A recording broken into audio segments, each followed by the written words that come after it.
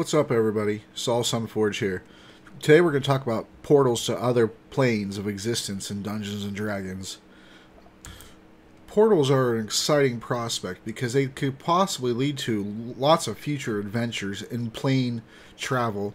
Some of the most popular planes in D&D are the Feywild, the Shadowfell, Mechanus. Some of the lesser used planes can be a lot of fun too, like Mount Celestia, the Abyss. But no matter where your portal leads to, you want to make sure the location that the party is entering from is very dynamic. Sure, you can have portals just willy-nilly everywhere you'd like them to be in your campaign. There's nothing stopping you from doing that. But if you'd like to add a little bit of spice to it, whenever I make portals, I like to put them in fantastical locations. Yet locations the party may already, kind of assume they would be. Like, for instance, a Feywild portal would be in the forest somewhere, or what I like to do is maybe have them in like a garden. Maybe they find a random cottage or something in the forest, or in the kind of like in the middle of the beaten path or whatever.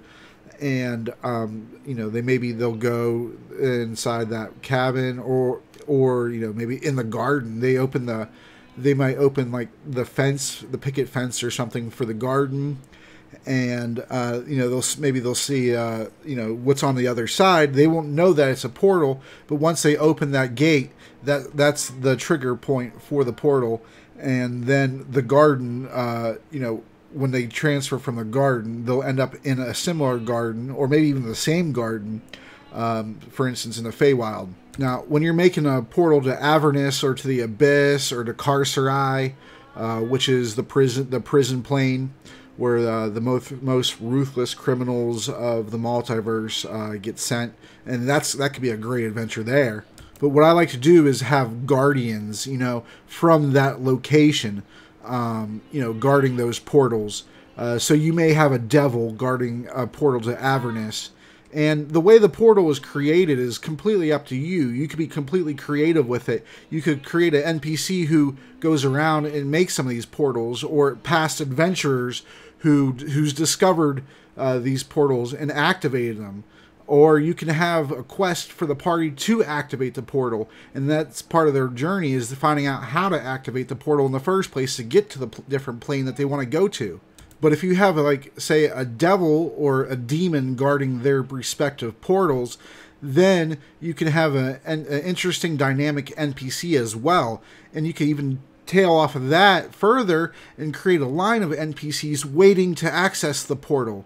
You can have the portal open at certain times of day, on the full moon. You can have like a Stonehenge type situation, where you might maybe need to call on a druid to activate it, or a series of druids, and they might send you on a quest in order to do what they want. They'll do what you want, and then you're good to go. But each of these NPCs, offers possible things for DMs to do in terms of offering quests or talking to people who may be reoccurring NPCs later on that you can call back onto when the player does get through the portal and gets to where they're trying to go. That's just an instant hook right there. And you can even have factions guarding several different portals if you want to.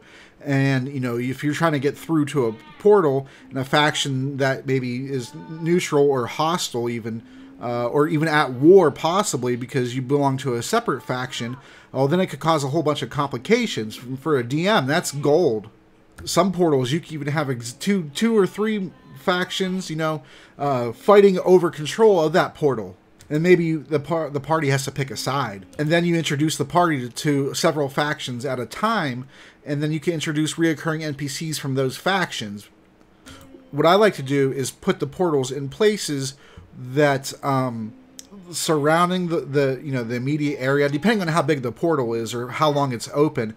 The influence from the world that is on the other side of that portal that you're trying to get to is influencing and corrupting the land, or not corrupting necessarily if it's a good aligned plane, such as Mount Celestia, but you can have like a Solar guarding that portal. I already talked about the devils guarding Avernus and a demon guarding the Abyss. Although that might be a little bit harder to explain, you can still do it for sure. I've done it, but you know, it's a little bit harder because demons tend to be more chaotic and they don't really follow rules if they're left to their own devices.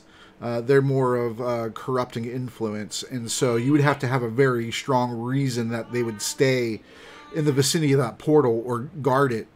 If you don't care to do all that work, that's fine, but you can have a portal room or a series of different portal rooms in separate areas, just like they do in World of Warcraft, like they have in Shattrath or the Outlands, you know, or Stormwind or Ironforge, you know, different portals to different places.